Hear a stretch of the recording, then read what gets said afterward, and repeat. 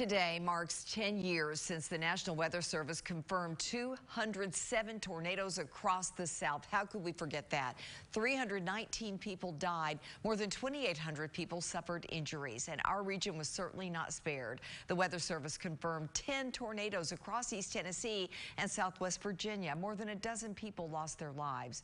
5 of those tornadoes happened to touch down in Greene County, where 8 people were killed. As Mark Reynolds from our sister station in the Tri-Cities reports now, for many who survived the storm, the horror of what happened a decade ago in Greene County is still tough to talk about. You couldn't recognize a road. You couldn't recognize if you was in a field. You couldn't recognize nothing. For Sandy and C.J. Bishop, the terror of the tornadoes that hit Greene County the night of April 27, 2011 is still hard to talk about. It came with wrath. It got us all because, you know, south wind out here gets like 70 to 100 mile an hour, and we lived through that. The night you said everybody needs to hunker down, I'm thinking, yeah, well, we're going to miss this one again.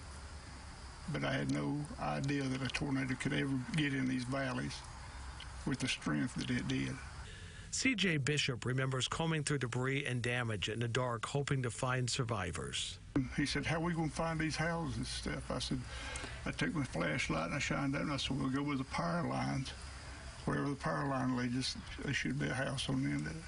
The storms didn't discriminate. Every type of building sustained damage. Of the 5 tornadoes, 2 had wind speeds of 150 to 160 miles per hour, which destroyed more than 50 homes, 46 mobile homes, and 88 barns and other farm buildings.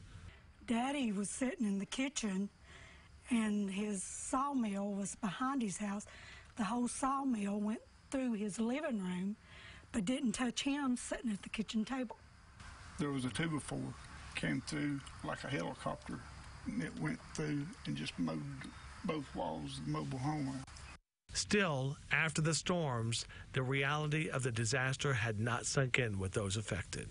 And my sister come out and said she could hear a little boy on top of the hill up there crying, and said Ricky looked at her and said, well, what do we do? And Deb said, call 911.